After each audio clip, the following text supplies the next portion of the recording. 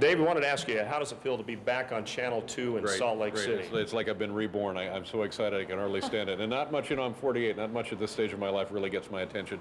But when I heard I was back on Channel 2, I said, oh, man, here we go.